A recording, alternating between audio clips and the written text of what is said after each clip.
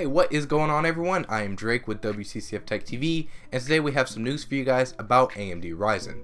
As we're about 2 weeks past Ryzen launch now, AMD recently released a little update to their community addressing some issues about AMD Ryzen.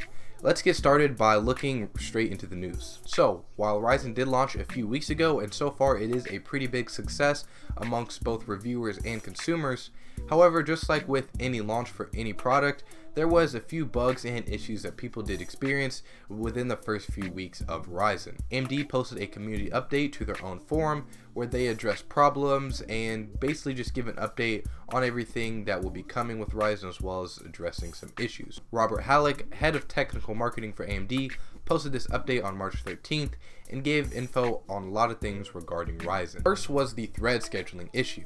These issues were based upon reports that were alleging incorrect thread scheduling with the new CPUs. AMD also ensured that there should not be an issue with performance deltas between Windows 8 and that of Windows 10. This is to dismiss some previous reports that Windows 10 scheduler was the issue for AMD having some shaky issues for performance. However, Hallock with AMD shut down most of those rumors and issues pretty fast, saying that everything is operating properly and up to speed. Next, AMD addressed the temperature reporting sensors on Ryzen. This sensor, called the T-Control sensor, may be offset on certain CPU models, so all AM4 CPUs have the same T-Control value. AMD also provided a chart that helps better explain the fan policies and how temperatures are reported on these new CPUs. There wasn't really an issue regarding this. Hallock basically just explained that everything better, so it all makes more sense now. Moving along in this update, AMD also recommends to turn on high performance mode on Windows 10. This will give the best performance for two reasons mainly. One being that the core parking is off. This way the thread scheduler can use idle cores instantly compared to the balanced power plan that has some latency due to low power states and whatnot.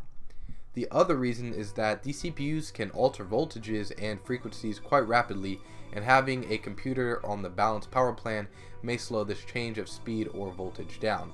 So to be simple, if you have a Ryzen CPU, make sure that you are using the high performance power plan on Windows 10 for ensured perfect performance.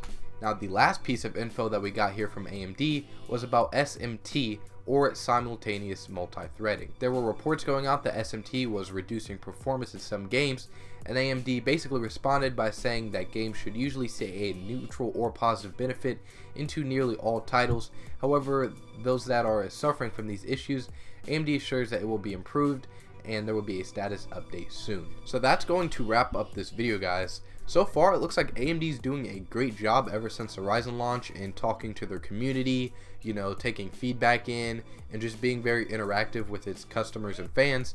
And I think that's something that a lot of companies tend to not do. So good job to AMD on doing that and making sure that Ryzen is having the best possible rollout as they could possibly plan here. Thank you for watching WCCF Tech TV.